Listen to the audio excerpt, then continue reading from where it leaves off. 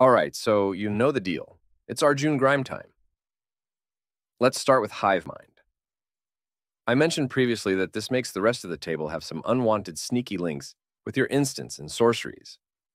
A couple of classics that some players may remember seeing partnered with Hive Mind are Pact of Negation and Pact of the Titan, which come with upkeep costs that, if not paid by the player casting it, will force them to lose the game. Oh, poor Tegrid isn't playing your colors? Got him! Got him! Do you want to see how you can make keeping it real go wrong for your opponents? Glorious End can end the current turn. But with Hive Mind, only the first copy to resolve goes off.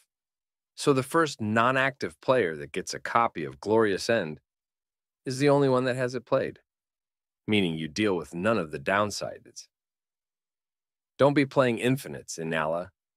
I keeps it real.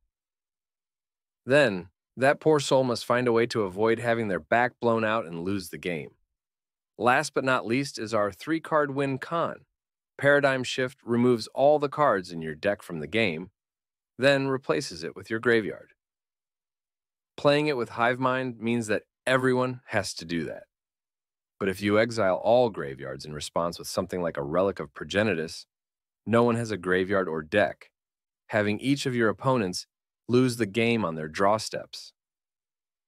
Oh, did I say last? I lied. We haven't even gotten to the stuff that lets you do some of these shenanigans without mana or risk of counterspells in your business.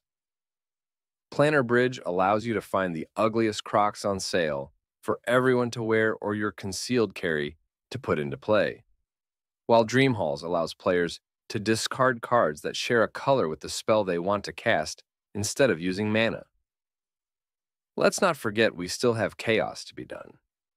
So playing Thieves' Auction and Prisoner's Dilemma into an Eye of the Storm is a perfect way to cause aneurysms amongst the other players whenever other instants and sorceries are played. This has been Arjun, the Shifting Flame.